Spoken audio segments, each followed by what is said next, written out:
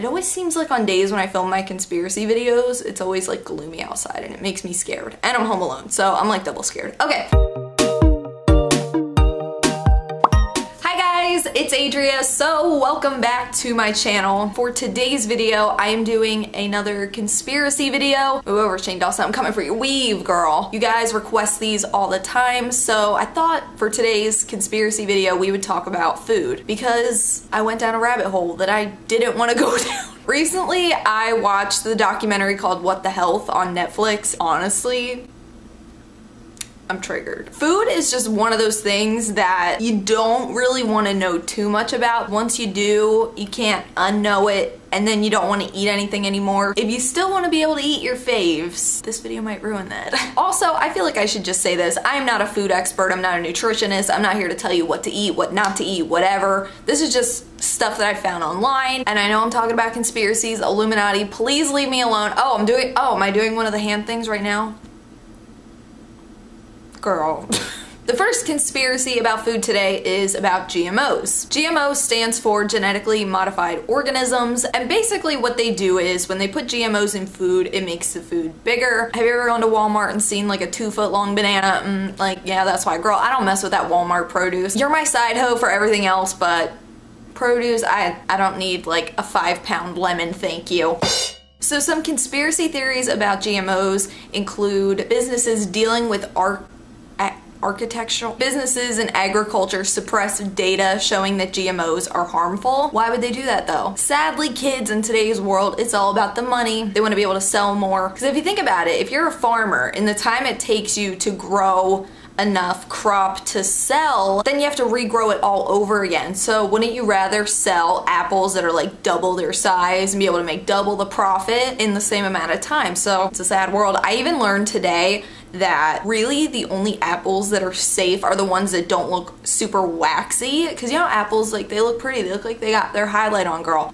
Just burped. That's a GMO ass apple. Girl, I'm triggered. We all know Chipotle. I think I'm going there tonight. I love Chipotle. They were one of the first restaurants to speak out against GMOs, claiming that they don't use products with GMOs. I mean, if you've ever had Chipotle, it's delicious. It tastes really fresh. But then we all remember a few years ago when there was an outbreak of E. coli at Chipotle. That's bad for business, right? That looks really bad. So there's a conspiracy theory about that. Supposedly, biotech industry or other restaurants were trying to sabotage Chipotle for speaking out about GMOs and stuff, because then that could ruin their business, that could ruin other restaurants. So I mean, the theory does make a lot of sense. Even Chipotle themselves heard about the conspiracy theory, but nobody could prove or disprove that it was true. All I know is, girl, I still eat at Chipotle and I'm still doing the Illuminati hand thing. I promise you I'm not in the Illuminati, okay?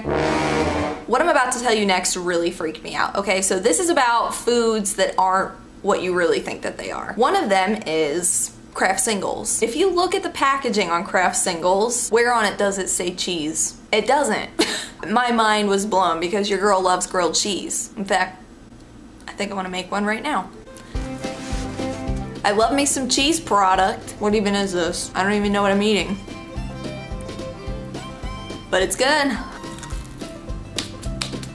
Grilled cheese is delicious, and even knowing that the cheese isn't real cheese, I still want to eat the cheese. And I even had this Publix brand of cheese, and even that said cheese product. It was just like some knockoff Publix brand, like, hey girl, I'm trying to save a buck. Sadly, that doesn't even stop us from buying it, even knowing that it's not even real cheese. Who even knows what it is? Probably wax. It's probably a melted Crayola crayon. I really don't know what it is. Freaking delicious, we all know. The other food that isn't what you think it is maple syrup. So we've all had Aunt Jemima's. Aunt Jemima's was my girl, okay? I loved her. Some people went for Mrs. Butterworth. I repped Aunt Jemima. But it doesn't say maple syrup on it because that would be false advertising. All it says is Aunt Jemima's.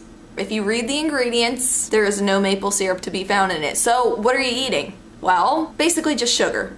You're basically just pouring sugar on your pancakes. And this is not a conspiracy. Neither is the thing about the cheese. Like, these are legit. It's true. When I told that to my stepbrother, he felt like his life was a lie. I feel like my life is a lie, okay? I went and splurged and got that expensive maple syrup at the store in the fancy glass bottles that actually have to be refrigerated, and it's like, how did I not realize this sooner? I mean, it tastes so much different, it tastes so much better. I don't think I can ever buy Aunt Jemima's again.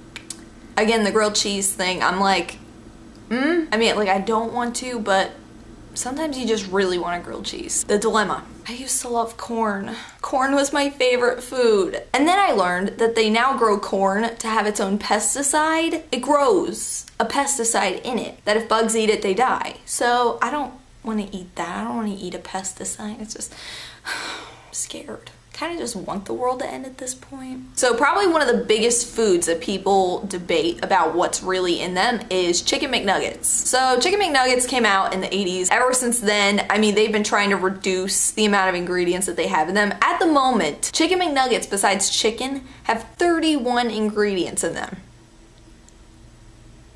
Just think about that. 31 ingredients in a tiny little bland nugget. You can make a full dinner for 2 with less ingredients than that. That's really scary, especially because they don't even really, there's like nothing to them. Ooh, when I learned about that pink paste, I was like, oh no.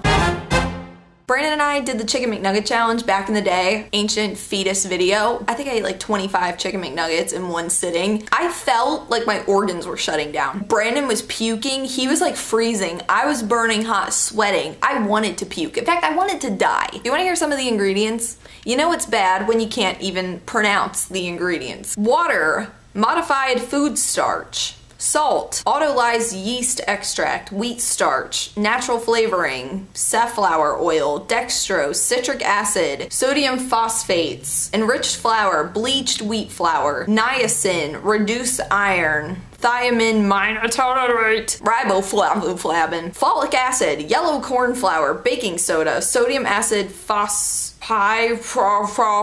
prostate exam, sodium aluminum phosphate,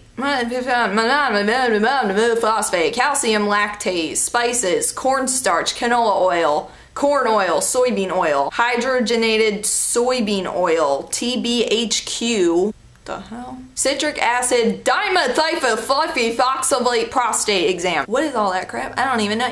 Can someone just take a nugget and like just put it in a fryer? What's all the rest of that? Oh, did you ever hear where they made like fried chicken with Frosted Flakes? It was like the crust. Girl. Oh my gosh, did anybody hear about that Starbucks conspiracy theory where they misspell your name on purpose so that you put it on social media and then people want Starbucks? I totally believe that because I've seen pictures of them misspelling the most common names and it's just like, girl, how the heck did you misspell Andrew? Like, there's only like one way to spell that. I mean, they misspell my name every time.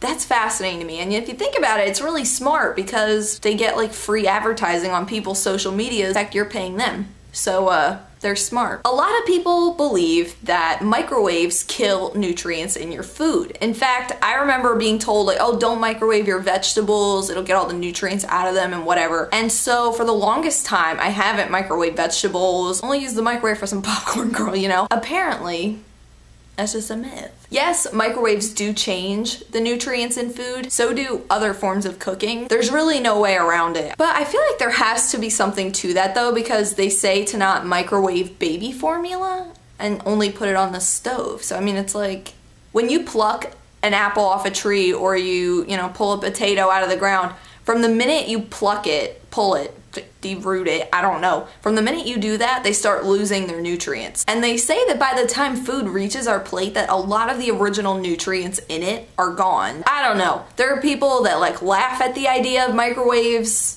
killing nutrients in food, and then there's people that refuse to microwave anything besides popcorn, like me. A study in the journal Science of Food and Agriculture claims microwaving broccoli severely impacts its nutrient value. In fact, the study is looking at foods boiled in microwave ovens. Boiling, in fact, have dramatic effect on nutrient content of food, no matter if it's done in a microwave or a stovetop. So it seems like no matter what you do to it, unless you're eating it raw, you're somewhat depleting the nutrients anyway. Guess the moral of the story is we're all gonna have to learn to grow our own food. Because that's really the only way to know what you're eating. If you want to freak yourself out about food, I watched What the Health on Netflix. It really got me thinking about stuff and what I eat and all that kind of thing. So, you know, who really knows? So a lot of people would say, oh, you know, like just go vegan, that could be it. But it's like, it's also in the vegetables. There's also growth hormones and pesticides. Your girl's about to just become a farmer. That seems to be the common denominator in all of this. They're just like, you know, learn to grow your own food. It's so weird because at one point, many a moon ago, my family and I, we had a garden in our backyard. We grew broccoli, tomatoes, I don't know, we grew a bunch of vegetables. And I remember thinking how weird they looked compared to food at the store. I was just like, they don't look good to me. They look gross, but they tasted so much better. Seems like they're trying to sell us with pretty stuff and not really what's good for us, which is like, it's all scary. I'm sorry if I scared you. Don't be scared. Like my mom says, don't think too much about it. Just do your best, cut out what you can, limit McDonald's, Avi. I mean, girl, I still go for that McFlurry. I don't even care. Even though I'm pretty sure I'm lactose intolerant, I don't really care. That is gonna do it for today's conspiracy theory video. Let me know if you guys enjoyed this, and if you did, don't forget to give it a thumbs up, and maybe I'll do more of these in the future. I wanna do like government conspiracies, parallel universes, psychic things. I think I'm kind of a psychic, at least somewhat, sort of. So let me know if you guys want to see any of that. If you want to see more conspiracy theory videos, I will have a playlist linked up here. You can find me on all my social media. All of that is down below. I will see you guys again real soon. Until then, panda hugs. I love you guys. Bye!